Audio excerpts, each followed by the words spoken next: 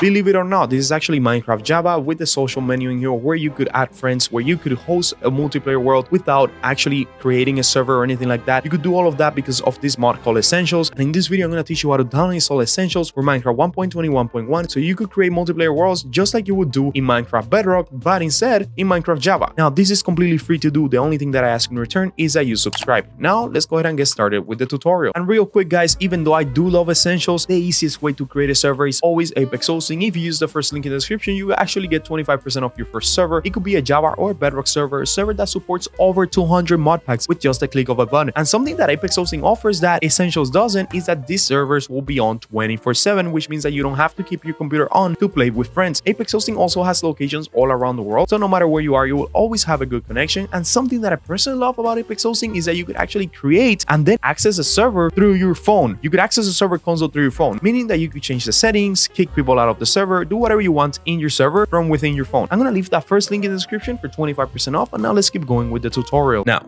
the first step to get Essential is to click the second link in the description, which is a written guide on how to download and install this mod. Feel free to read through the guide, but if you want to get straight to the point, just scroll down to step 1 and click download. That is going to redirect you over here, where you're going to scroll down and you're going to look for 1.21.1, either for Fabric or Forge. As of right now, however, Fabric is the only one that has a 1.21.1 version of Essentials, so we're going to have to download the Fabric version as well as the Fabric mod loader. However, in the future, if you already have Forge 1.21.1 in here, feel free to download the Forge one and use this for Forge. In this guide, we're going to download it for Fabric, and if you don't have Fabric, don't worry, because I'm going to teach you how to get Fabric in a second. Anyways, go ahead and click on the download button here. That is going to begin the download immediately for the Fabric 1.21.1 version of Essential. And let's go ahead and drag and drop this mod into the desktop real quick. Now, at this point, if you already have the Fabric mod loader as well as the Fabric API, just go ahead and add this mod into your mods folder and you're done. You already have Essential. But I'm assuming most of you don't have Fabric, so that is what we're going to do next. Click on the third link in the description, which is our written guide on how to install Fabric. And if you want to skip through the guide, just scroll down to step 1 and click download Fabric here. That is going to redirect you over here, where you're going to click download Universal Jar, and that is going to begin the download immediately. Let's go ahead and drag and drop this file into our desktop, and now let's download the Fabric API as well. The Fabric API is a mod library that will allow Essential to work properly with Fabric. The Fabric API, if you have already used Fabric in the past, you know it's a requirement for most mods, and Essentials is not different. Click on the fourth link in the description, scroll down to step 1, click download Fabric API here. That is going to redirect you over here, where you're going to choose the 1.21.1 version of the mod, and then you're going to go ahead and download the most recent one for Fabric. Well, all of them are for Fabric anyways, and after 5 seconds, your download should begin here, and then we're going to go ahead and drag and drop that Fabric API file into our desktop, just like we did with the Essential Fabric and the Fabric installer. Now, once we have all the files that we need in our desktop, it's time to begin. The first thing you want to do is find your Fabric installer, make sure your Minecraft game as well as your Minecraft launcher is completely closed, and that you have played Minecraft 1.21.1 at least once in your computer. The vanilla version of the game, just launch it and then close it out. It's very important that we create an instance of Minecraft 1.21.1 in our computer before installing Fabric. Now, once you've done that, close out from everything, right click on the Fabric installer, click open with, and select Java in here. That is going to open the Fabric installer, where 1.21.1 will be selected automatically. If it's not, just make sure you find it in here and select it, and then hit install. If your Fabric installer didn't open, make sure you have Java 21 installed. Java 21 is a requirement for any Minecraft above Minecraft 1.20.5. Whenever you're trying to install mods or create a server or even adding shaders or anything like that, will require you to have Java 21 nowadays. I'm going to leave this guide in the description on how to download and install Java 21. You just download Java, hit next a couple of times, and you'll have Java installed. And then after that, you'll be able to open the Fabric installer and you'll be able to use mods with Minecraft 1.21.1. Now, once Fabric already installed, click OK in here, close out from this installer in here, and now you could even delete the Fabric installer as we don't need it anymore. The next step is to add the Essential mod as well as the Fabric API into our mods folder, and to do that, go ahead and launch your Minecraft launcher. Once the Minecraft launcher opens, if you install Fabric properly, it should be selected here automatically, but it doesn't really matter because we're still gonna head over to installations right here on the top, and in here you're gonna see different Minecraft versions in here. Just make sure you select modded, because without modded, you actually won't see Fabric in here. And by the way, if you still don't see Fabric, just click on new installation, name this whatever you want, so like for example Apex Hosting, since they'll give you 25% off your first server using the first link in the description. And then for version, just type in Fabric and then select Fabric 1.21.1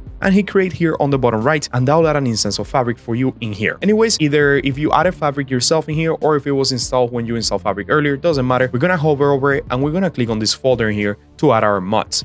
Now that is going to open a folder that has a lot of files in it, but we are now specifically looking for a folder called mods. That's MODS, mods. As you can see, my mods folder is right here, and I want you to go ahead and open that folder app. And by the way, if you don't have that mods folder, I'm gonna go ahead and delete mine. You could always create it yourself. So if you can find the mods folder here, just click on new, click folder, and just name this folder mods, MODS, just like that, and then go ahead and open it. You could create the mods folder yourself if you don't have it. What you're going to do now is actually simply drag and drop the Essential Fabric mod as well as the Fabric API into this folder. Just make sure that the mods that are within this folder are compatible within each other. What I mean is that you don't want to have Forge mods in here or NeoForge, anything like that. All the mods that you want to have in here right now are Fabric mods and 1.21.1 mods. Once you added the Essential mod as well as the Fabric API, close out from this folder, and you could even delete these files from your desktop as you don't need them anymore. Now it's time to launch Fabric and test out Essentials. Just go ahead and hit play here within the launcher, and you might get a prompt sometimes here saying, are you ready to play modern Minecraft? Just click that you agree and then hit play again and wait for Minecraft to open. Once Minecraft opens, if you install Essentials properly, you should see this little screen here. Just click continue, and as you can see, this game has changed. You now have the host a world section, you have the social section where you could actually add friends and everything here on Essentials, and yeah, you're ready to start using Essentials. You could actually launch a single player world, and then from within that single player world, you could turn it into a multiplayer game by using Essentials. Now, keep in mind, guys, that you will always need to keep your computer on in order for the Essentials mod to work properly. Like, you won't be able to keep the server running, right? So let's say that you host a world in here, you won't be able to keep this running if your computer is not on all the time. So if you don't want to go through that, just click the first link in the description and create a server that is hosted online and that could be up 24/7 with Apex Hosting. And not only that, if you use the link right now, you'll get 25% off, just because I appreciate you guys a lot. Anyways, thank you for watching. If this video helped you, don't forget to subscribe. That's all I ask in return. We're trying to reach 100,000 subscribers. And as always, bye bye.